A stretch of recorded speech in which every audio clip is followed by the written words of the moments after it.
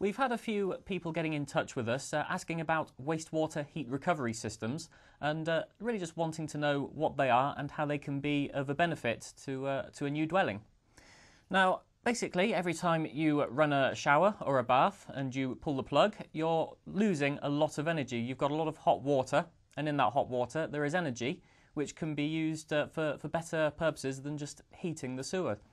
So, the way a wastewater heat recovery system works is it's normally a piece of pipe or a tray which sits underneath the bath or shower, and it captures some of this waste heat from the water, recirculates it back into the clean feed of water coming into the house, and by doing that it's preheating your hot water supply.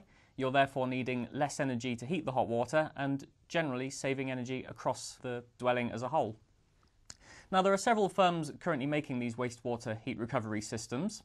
You do have to be aware, though, that these systems have to be approved for use in the SAP calculation. Otherwise, for our part as SAP assessors, we cannot put them into the calculation and therefore it won't make any difference to you at all.